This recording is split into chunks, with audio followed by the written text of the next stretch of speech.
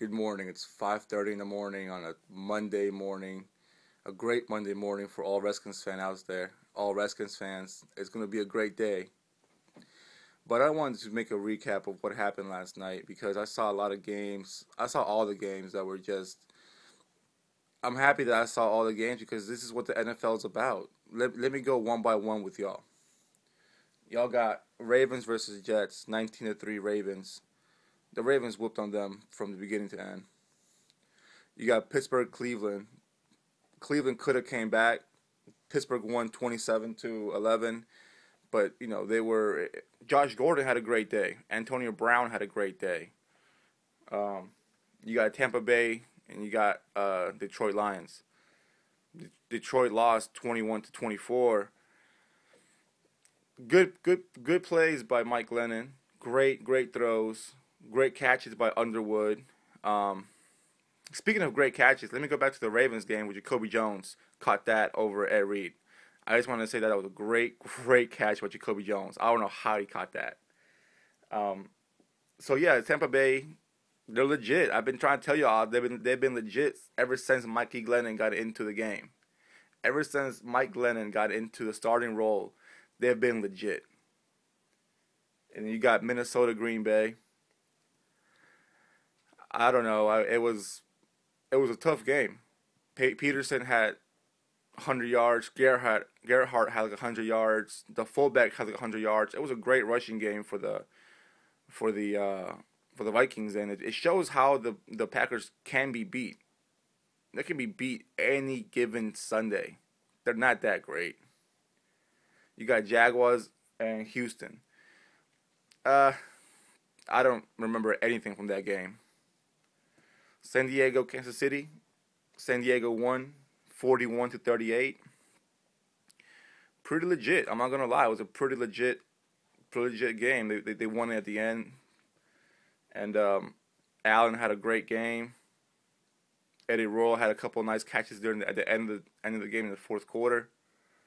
Kansas City, even though they lost, man, every week I see them and they're more legit than the last week. Every week they become better. Somehow, some way they come better. Every Sunday. That's props on Andy Reid. And then you got my boy Cam Newton.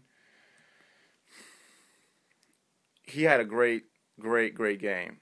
Some catches by LaFell, by Ted Ginn, who dropped so many passes. Ted Ginn, you dropped so many passes. But it's all right. I mean, they won the game, and Miami should have won that game. I'm not gonna lie. Miami should have won that game. You got St. Louis, Chicago. St. Louis just plain out manhandled Chicago from beginning to end. There was a couple plays that Matt Forte scored. I think they called it back, but it was just St. Louis had that game from beginning to end. And you got Arizona and Colts. I don't know what happened. I was watching that game and Arizona was just demolishing them. Offensively, defensively, special teams. I guess Trent Richardson didn't work out for y'all Colt fans. I don't know why. Y'all don't use him. Trent Richardson was not being used at all. I don't get it. I really don't get it. Y'all picked up a first rounder and then y'all don't use him for nothing, for pass protection. Man, pick up someone from the streets. Pick up somebody from 2009 that wants to play football to be a blocker for luck. Don't pick up Trent Richardson. And then you got Tennessee and Oakland, another buzzer beater game. The Tennessee at the end. Raiders can't play defense. I'm sorry. I mean, I said it. Raiders cannot play good, wholesome, shut down, pass defended defense. They just can't. I don't get it. They should be able to, but they can't. Coaching, that's all on you all. Coaching does not prepare them for those type of performances that they come out every week. Raiders come out every week, and they basically get beat every week by the passing game, defensively. And then you got Dallas, New York. Dallas ended up winning by a field goal at the end. Giants could have won it. Giants came back. You know how Cowboys fans y'all do. Y'all like to have a 40-1 lead in the first quarter, and then by the third, fourth quarter, y'all fighting for that victory at the end. Don't get it. I don't get how the Cowboys do that. I don't get how the Giants came back. Really, because without Knicks, I don't know. I don't know. And then you got the game of the week supposedly with Denver and New England. The first half was boring. It was fumbles, turnovers, boring, and then a sloppy game. And then the second half, that's when the game started, which is cool. But it was still not a game that to me was to me personally, it wasn't a good game. It was just the weather had so much to do with it that it affected the game plan. It affected. You gotta remember, this is probably the first week where every game had a really bad influence with the wind, with the rain, with the freezing cold temperatures.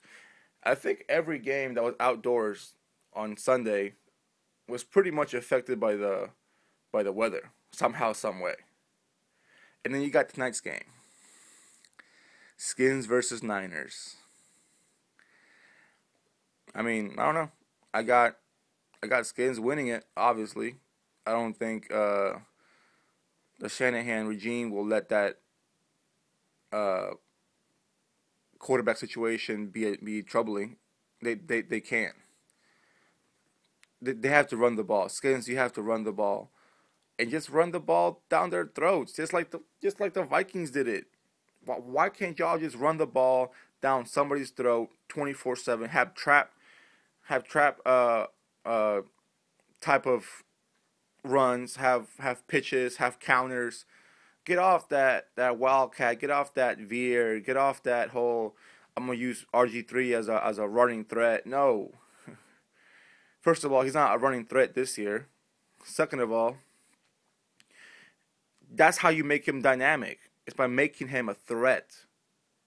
Not who cares if you can actually run it. But if the defensive linemen think, okay, he might run it, then those passes that he did last year, they will work again.